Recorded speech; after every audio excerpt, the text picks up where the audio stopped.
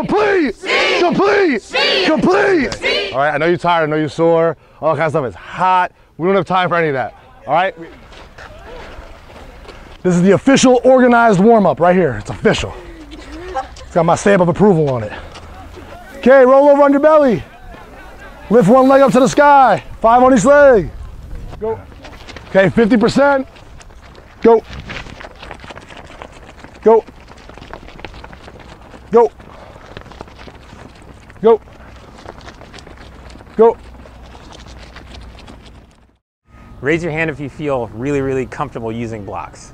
The emphasis today is to help us find that post position. The position that we were feeling on the wall, you know, that nice ankle, knee, thigh, lock out the hip, lock out the quad, the thigh, calf, everything.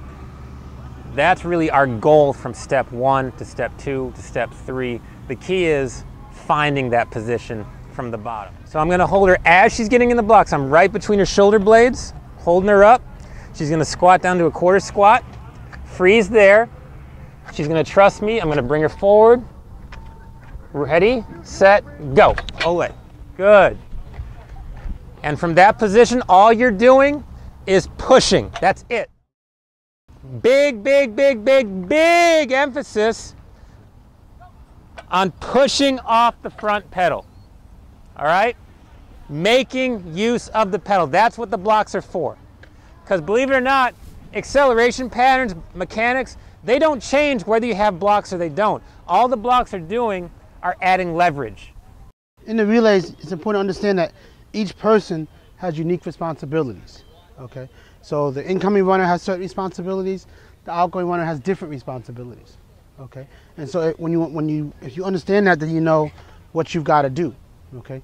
Who can tell me what the role of the incoming runner is? And we'll come about the 4x1. Go ahead.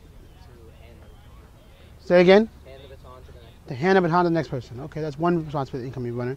Okay, what else? So, when you're coming in, okay, you have to judge.